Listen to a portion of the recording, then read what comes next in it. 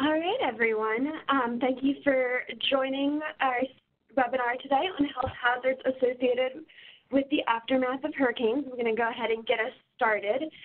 My name is Jessica Bunting, and I am the CPWR host and tech support for this event. For anyone unfamiliar with CPWR, the Center for Construction Research and Training, we are a nonprofit focused on improving the health and safety of construction workers, and we do this in a number of ways, which includes our training programs and the development of resources like those that you will hear about today. So before we get started, I just want to go over a few quick things. First, if you are having any technical difficulties, you can email me by responding to the WebEx reminder email that went out 30 minutes ago. Or if you're logged in, you can just send me a message in the chat box. If they're not already displayed on the right-hand side of your screen, you can add the chat and Q&A boxes by clicking on the associated round buttons that appear towards the bottom of your screen when you move your mouse.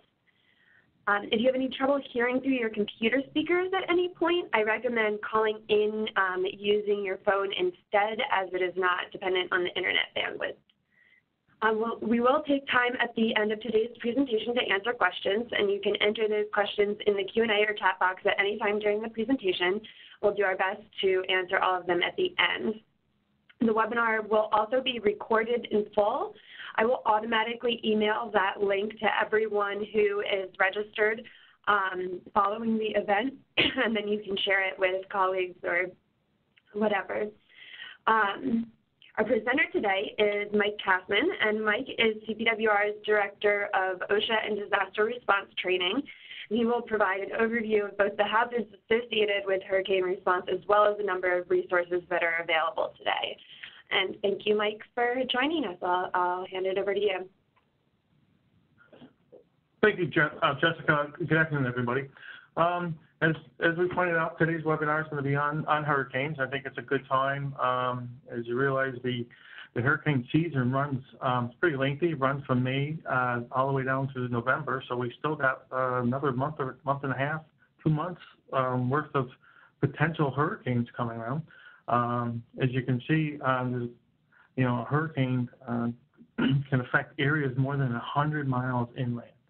Okay, and based on the severity of the winds and the categories using this Saffir-Simpson hurricane scale, as you're probably all aware, that hurricanes can go from a Category 1 all the way through a 5.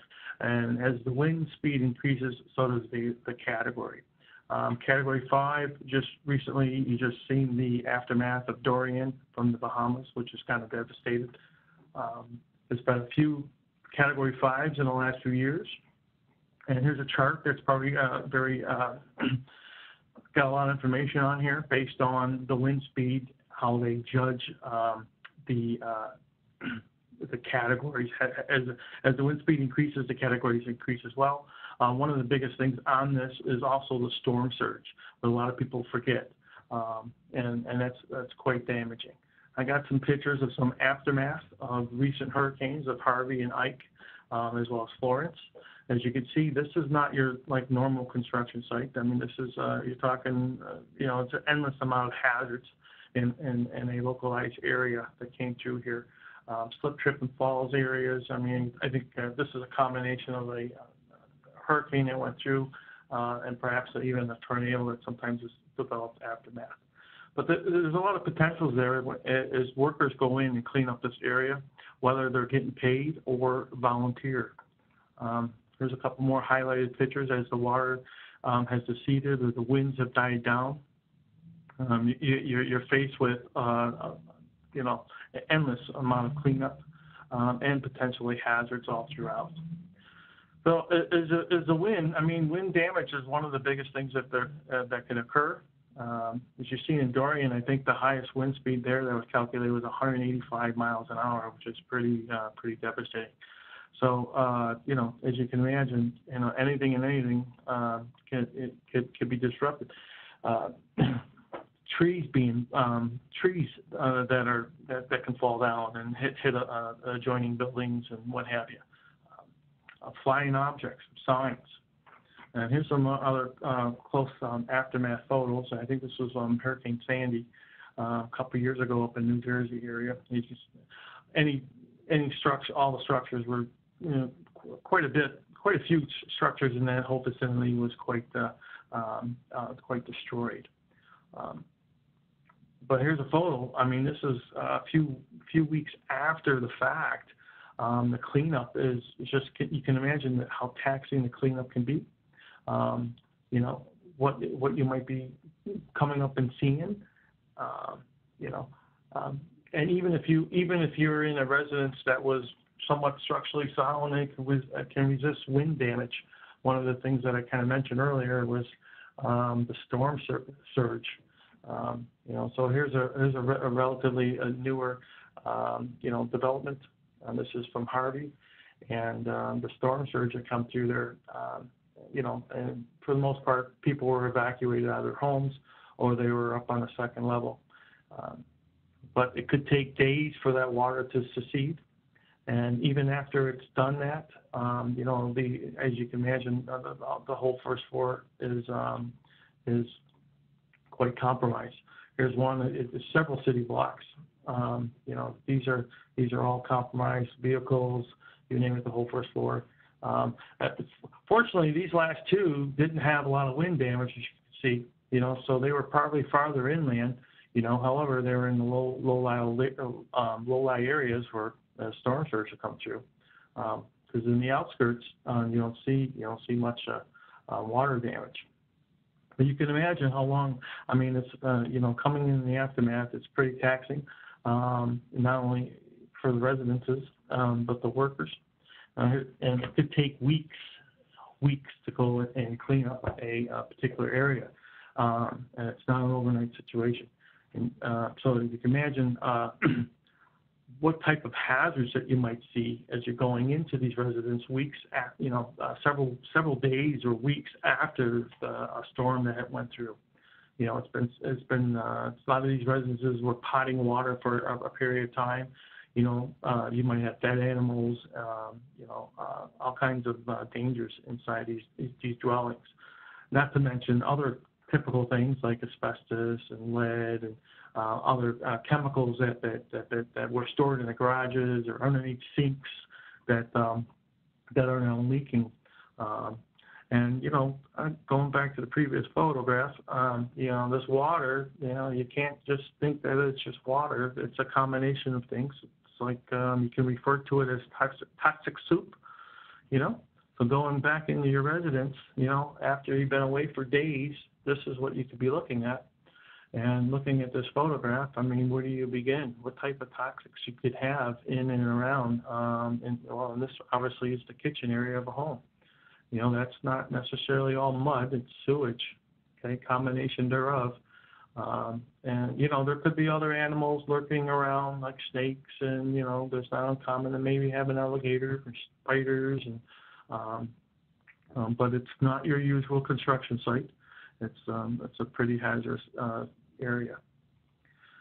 So this is what the focus is, the aftermath of a particular disaster.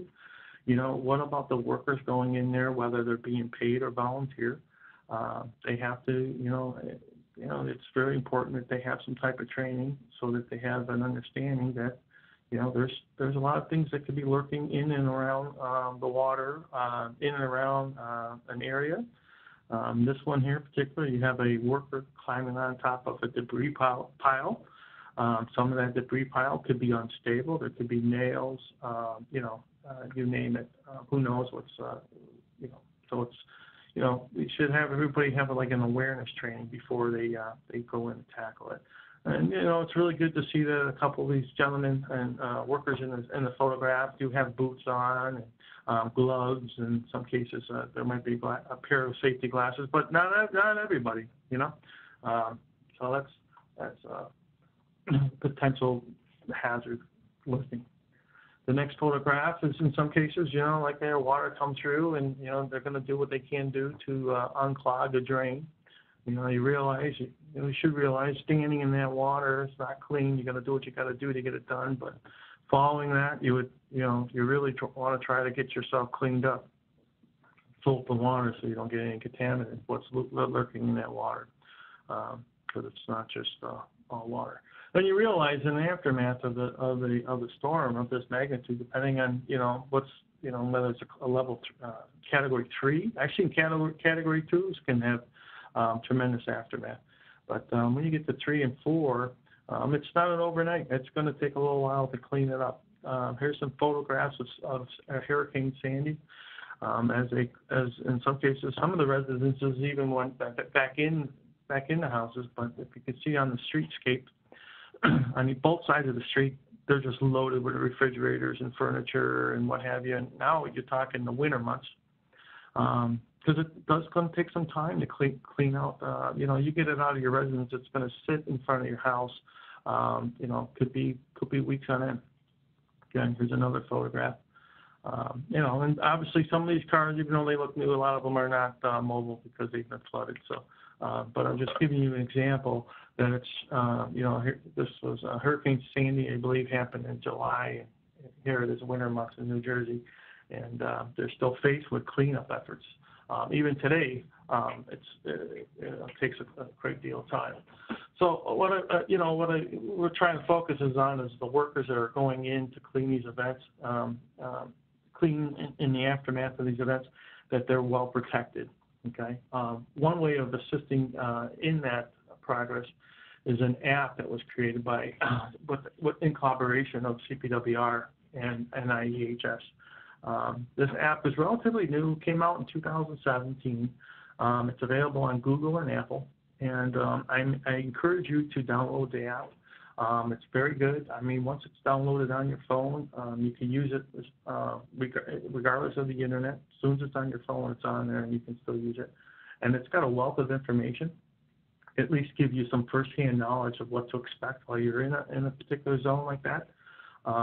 And of a variety of topic areas.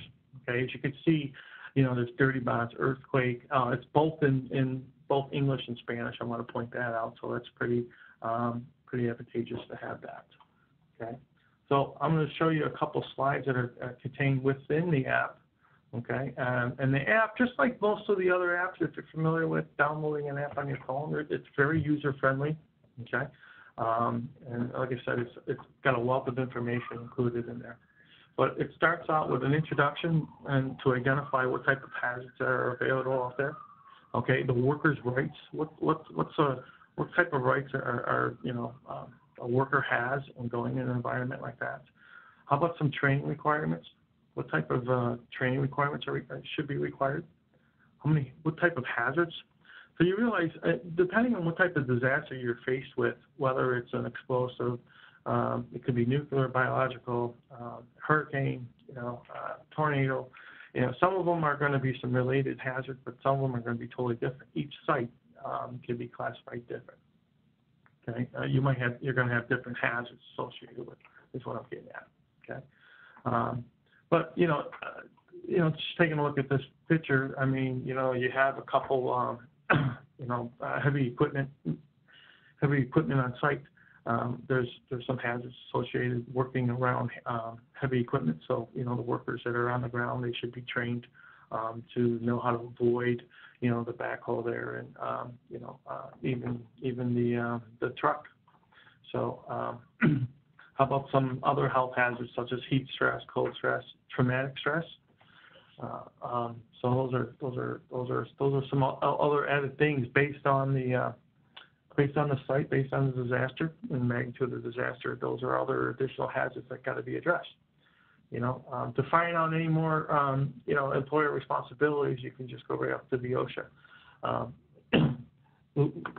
which mandates that the employers are to provide health and safety of the workplace free of recognized hazards.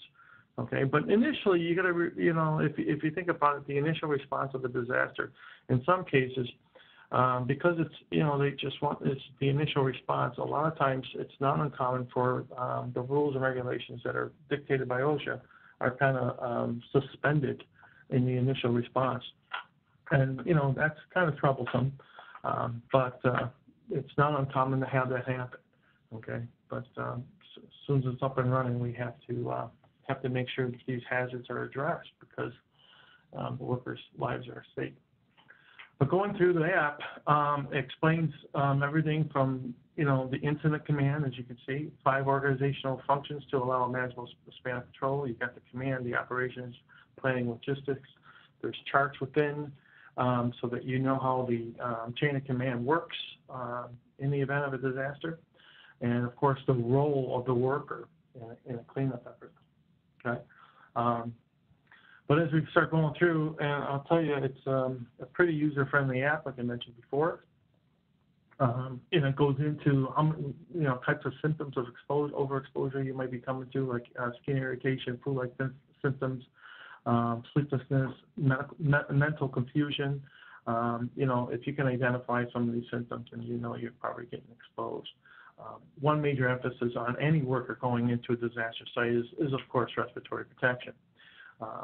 At the very least, you want an N95, but depending on the situation, they might have to be elevated between half face or full face, as you see in the photo. Okay.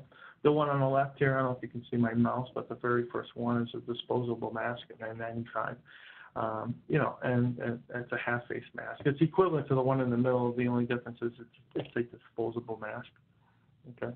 And then depending on the contaminants, the full face on the right. Okay. So God forbid you're involved in a situation like this. Sometimes they evacuate the area and you can't go back in for several weeks thereafter.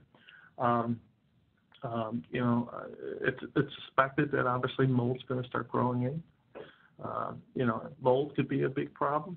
Okay. It is a big problem. Some furnishings can be cleaned of mold, but like drywall and any, typical substrates like that will have to be removed and disposed of. Depending on the type of furniture or whatever, it's cloth-based, obviously that's all going to be taken out, but everything's going to be evaluated, what you can say, what you can't say, because of water will deteriorate quite a few things, especially it's been sitting there for a while. It's not uncommon in some of these storms in the past that, they were underwater for over a week, so when the water subsides, how soon thereafter can you go in there and start demoing your residence? It could be a long time, okay, and that mold's going to start growing, okay. One other thing that people often think, overlook is trench foot. Trench foot's been a big common thing. If you're walking in that water for a long period of time with no protective boots, rubber boots, you're going to have trench foot. You've probably seen that before. If people that have swam quite a few length of time. Okay. How about bloodborne pathogens in a cleanup situation like this? I mean, you've seen some of those pictures that I showed previously where there's damages as far as the eye can see, 2x4s, residences were no longer there. But the flying debris, it's not uncommon where, a person could be struck.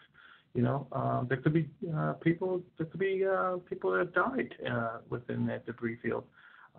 So bloodborne pathogens, bodily fluids, any of that, you want to protect yourself so that you're not a second victim.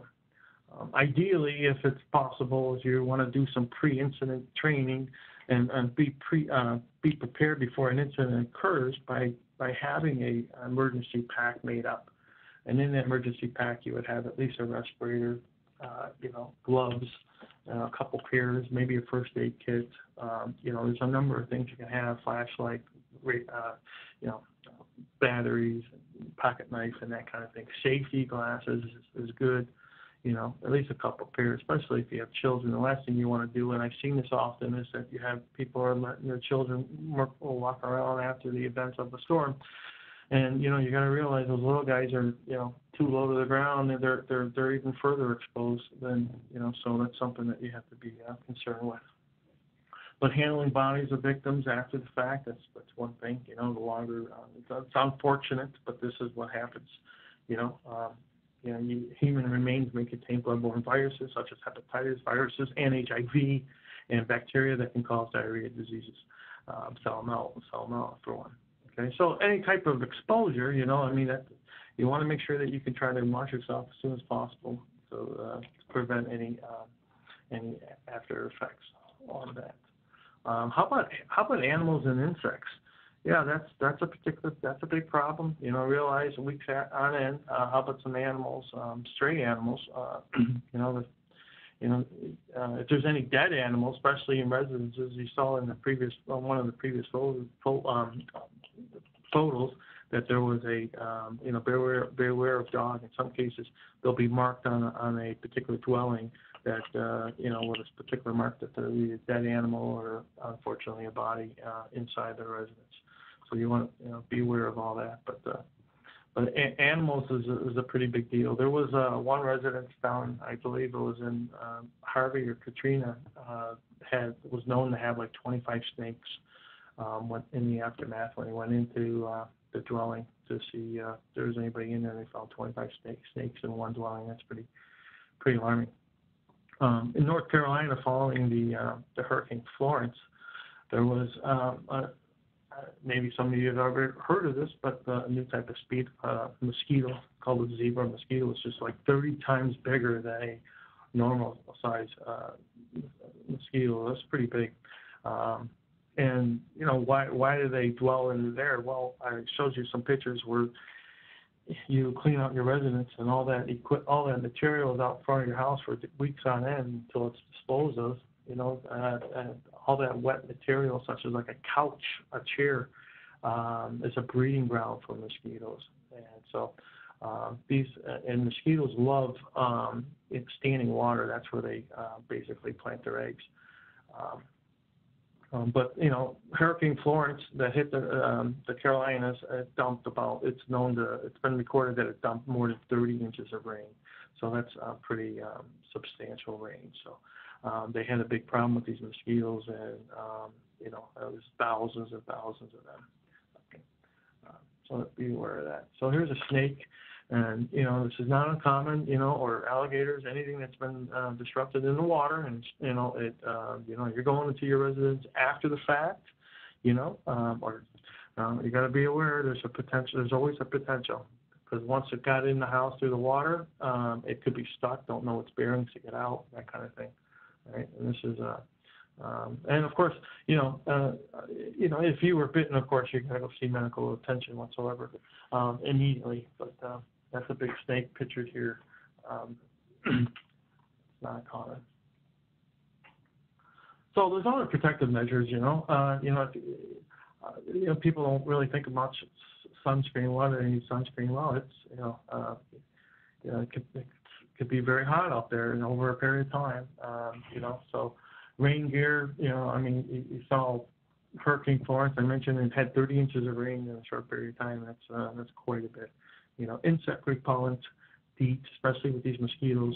Other potential PPE, such as a respirator, is very big. How about a personal flotation device? Some of these waters are really big, deep.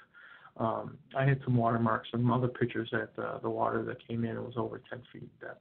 It's a pretty bad deal. Okay. Other resources. Now, these slides that I just showed you are all included on that app to include many others. I'm just showing you some highlights of the app, and I think you'll find it very useful. Other resources are available to you through the OSHA website, which you can see here. Okay, and this one's pretty big. It's, you can see all these little windows. Starts off with introduction, preparedness, response and recovery, and then OSHA. So I'll just give you a couple little slides of what's available. Some of the OSHA's resources, like aerial lips, it's done in Spanish. They're basically quick carts, as you can see on the photo on the right-hand side. They're pretty good, well done resources, so that you can get an overview of the safety precautions that you should take based on the subject. Portable ladders, that's one of the big things too. People using ladders to get on their roofs and what have you, are not properly setting the ladder correctly, not tying it off, overloading it, using it beyond what it's designed to do. How about using portable generators? After in the aftermath, it's not uncommon where you can also have no power for a long period of time. So a lot of portable generators will be being used. So there's some carbon monoxide could be a problem. And in most cases, it definitely is a problem. All right, so these quick cards will come of use for that. How to handle the mold, how about lead, what about rescuing of animals, respirators, rodents, snakes. So, I mean, it's quite a bit off that website. And some that are, some of them are quick cards, some are a little bit more of a fact sheet, 8.5 by 11, and it'll give you some guidelines on some cleanups. What do you do after a flood? How to prevent. What can you do as a pre-incident? What can you do pre-disaster? So these are I think are very handy. How about the black widow? What does it look like? Where do you find them? Where do they lurk? The black widow and the brown recluse are one of the biggest things that are numerous, apparently numerous after a storm. I mean, they're always looking around, but after an event like that, they seem to all come up. Let's see here. All right, so like I said, there's a lot of other fact sheets here, that are available to the website. Also, I really encourage you to go to CPWR's website. We have hazard alert cards. There's a number of them. I think the titles are up to about 24, I believe. They're ever increasing. I think there'll be some benefit, and they're free. They're downloaded for free. So check out the website, and you can download lighting, blackout, tagout. And during people, you may even overlook confined spaces. So you go into the residence after fact, and if you go down in the basement after, that's considered to be considered confined space. You got a lot of dangers lurking in there, so it's something to consider. God forbid you had a snake in there, so you definitely don't want to go there without lighting. So you want to make sure that you're set up for that. Other additional resources that can help you prepare for the responding to a hurricane are also listed here right off the OSHA website. So, the American Red Cross, they also provide you, they have an app, I believe, and they have also a checklist. What do you do when there's power outage? Slip, trip, and falls are, there's a number of resources for slip, trip, and falls during in the response method. But in addition, when you go in, so your residents, other factors that you want to, I mentioned earlier, asbestos, lead, mold, and radon. I didn't really mention the radon, but that's another potential exposure that you could have is radon. So, and down here on the bottom, there are some links that you can get you some safe practices in the event that you are summoned to that. And on the right-hand side, this is one-stop shop. On the OSHA website, the American Red Cross has Get Emergency, an app, and they're very comparable. Some of them you can never have enough information, is what I want you to realize. One big thing too after the event, going to the cleanup or response, you take a look at this picture here on the right. You can imagine what's going on with that young woman's mind. The stress of having to clean this up on top of, dealing with family, disruption, kids, work, employment, no vehicle. I mean, so there's a lot of resources available. There's actually the stress helpline, if you can read the slide on the left-hand side, because you're not alone. I mean, there's enough people that are very conscious of how surviving an event of something of this magnitude can be very, very taxing on an individual, stressing. So we're learning that now, and that's what's good about this program. It provides a worker with an overview, so they have like an idea of what they could be looking at, to better prepare themselves. Okay. I mean, there's a number of hazards in this photograph. I like to use photographs, but words can't describe. I mean, you don't know what that person's actually feeling. I can imagine, but there's a lot going on there. There's a lot of hazards. She does have gloves on, but I can't really tell how protective her boots are. It could be sneakers, and you're walking in that muck, and so forth. So you definitely wouldn't want glasses, and you don't want any of that stuff spraying on you. So that's what we deal with. Okay. And the next slide, one other good resource is the FEMA app. And if you were to, like I said, I really encourage you to download the CPWR's app, and you'll see how resourceful it is. And if there's anything that you would think that should be added to that app, or you find any discrepancies, please shoot me an email, and I'll try to get that resolved. But I think you'll find between the FEMA, CPWR, the American Red Cross, I think you'll find it very beneficial. Okay. All right. So in summary, the hazards and issues are dynamic and require vigilance and flexibility. I want you to know that every disaster is going to be different. You might have to respond to it differently. There might be different hazards from one event to the other, or one building to the other. So everything's very unique. But at the very base level, you should have a pair of safety glasses, gloves, boots, and if it's possible, a respirator at the very least. Especially if you're going to go in and start demoing different areas. Okay, so if there's any questions, I encourage you to send them in to Jessica, and we'll take care of them. Okay, Jessica? Thanks, Mike. We do have one question already. Wondering if you are able to go back to the organization of the command center slide. If you can give any more detail on the functions of each level, or what? Yeah, this slide right here. Yeah. Yeah. Well, basically, you have, the first responders are going to have, they're going to set up an incident command center, and everybody's going to have to, so they have to know who's out there in the area, and it trickles down, and so they want to make sure that there's no other contractors that are in the area that are going to be doing some work that can affect another person within that respective area. So you got to have somebody in control, so they know who's there and who's qualified to be there. So these services are properly being taken care of. If that makes any sense. Yeah. So it's a critical part of the whole thing is having an incident commander.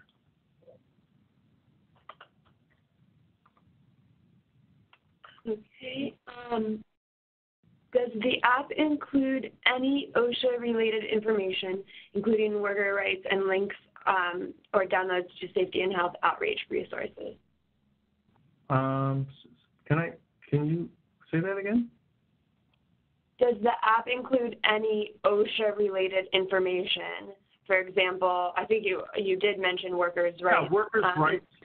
Yeah. Well, yes, it does. It has the workers' rights and other. I think it's references like some of the standards, such as the respiratory standards, 1910-134.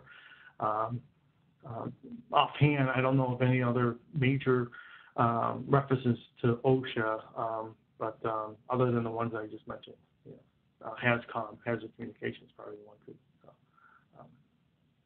yeah. Okay. But does it have any links to the OSHA resources that you shared, or do they separately have to go to the OSHA website for this? Well, actually, I don't think it does. I think it just lists the OSHA resources. I don't know if the app actually can send you can link you into the OSHA website. I'm not quite sure on that one. I haven't done it that way. But you know what? If we could, well, the reason why I would say you probably can't, because it's you're supposed to be able to use this once it's downloaded on your phone, whether you have internet or not. So if it's going to link you to, I guess, I don't know if I haven't seen it. I haven't seen a link within the app. So I don't think one exists, to tell you the truth. Okay. What happens during disaster response when OSHA is not enforcing OSHA standards? Should you file a complaint? Well, a lot of cases, if you're working with an employer, yes, I would go through your chain of command. You know, you should have a competent person there identifying some of the hazards that are in that job. Yes, I mean, but if you're a volunteer, you know, that's a different story. Yeah, if you're working for an employer, you most definitely can file a complaint using your chain of command.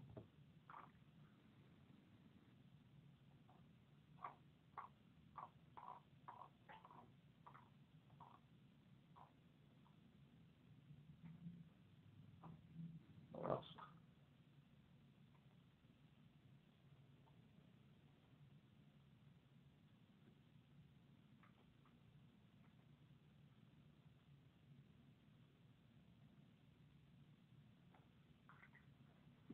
Any more questions?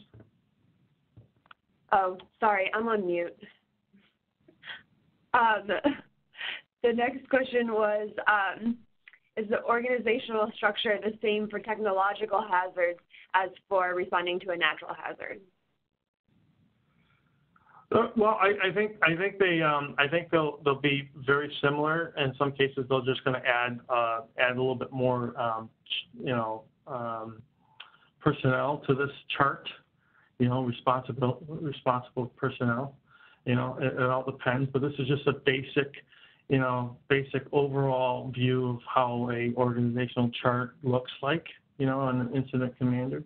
You know, but you know, like one disaster to the other, you're going to have you potentially have additional hazards, so you'll have additional links in the chain, if that makes sense. I have, sorry?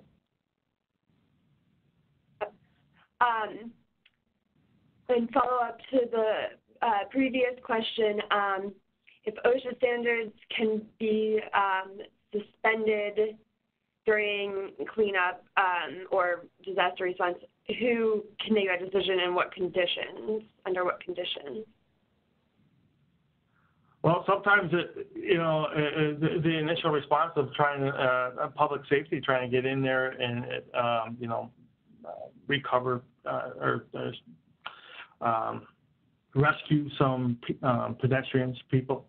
That might be an area where, you know, in some cases they're going to put the people safe, you know, going in there doing the rescue. But in some cases, it's about rescuing that individual that they kind of like suspend all OSHA situations, all OSHA protections, you know, because they're going in to rescue a person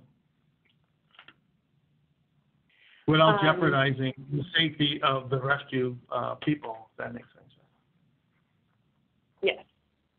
Okay. Yeah. Would you be able to conduct training during or at the same time that you are responding to a disaster, or is it necessary to do it in advance? Well, it's ideally to do everything in advance. You know, you want to train and do, some type of orientation before you go in. Okay. Yeah. So you really want to do some type of training before you go in, so they have an idea of what they're going to be suspected. They have an idea what their role is going to be, what they're going to, what they're going to be responsible in doing, that kind of thing. Okay. Just related to that, I received a comment that I just made public in the chat box, recommending that employers look into community emergency response training for businesses that may be offered by local emergency management organizations, and there's a link there as well to check out. That's great. Thanks for posting that. The CERT programs. Those that are really want to get really involved, I really encourage you to contact your community emergency response training teams. They're all over. They're very active. And they can help you guide yourself in training and what to do in the event of a disaster in your area. so that's good. And the other thing I would mention is Mike talked about CPWR's hazard alert cards, and they're free to download online, but we also make these little pocket versions of them. So they are less a training tool and more of a quick reference guide and, reminder of the most important things related to a hazard.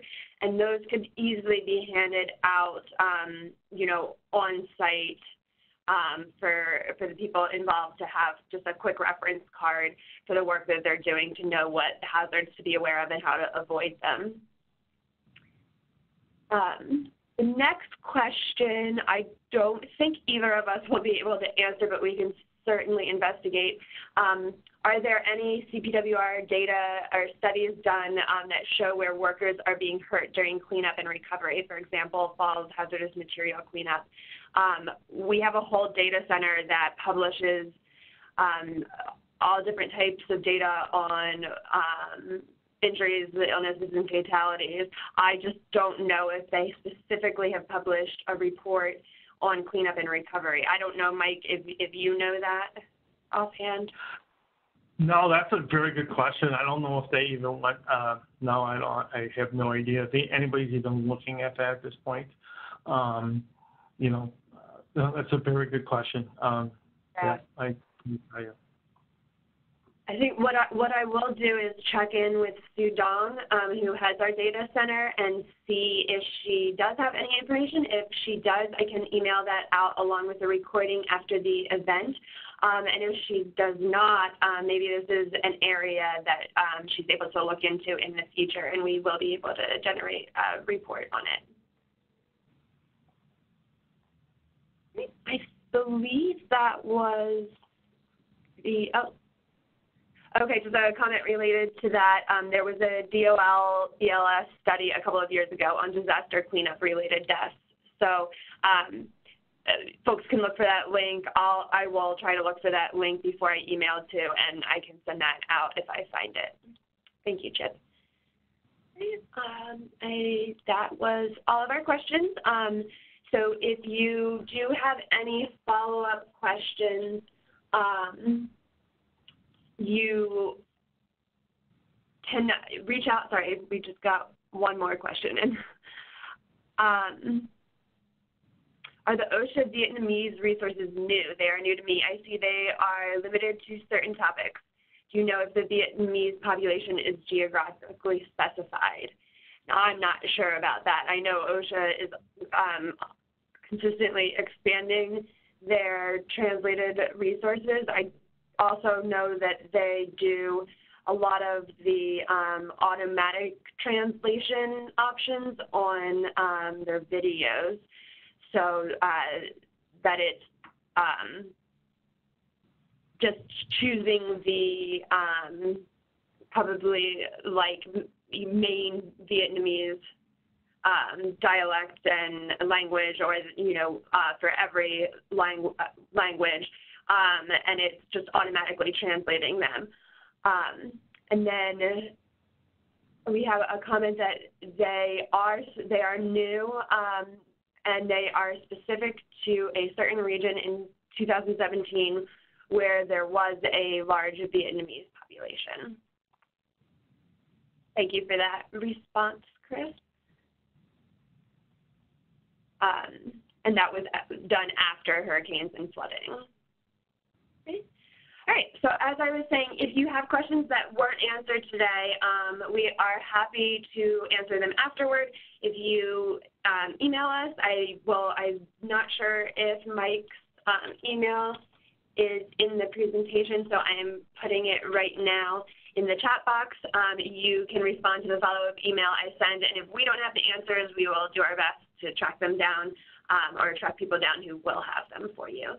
So thank you, Mike, for presenting, and thank you, everyone, for listening in. Okay, thanks. Thanks, everybody.